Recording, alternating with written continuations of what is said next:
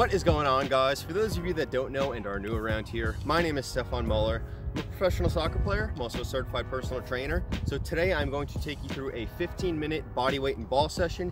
You can do absolutely anywhere, in your bedroom, backyard, garage, field, wherever. I'm out at the field today. Luckily, we're not required to stay inside here in Georgia.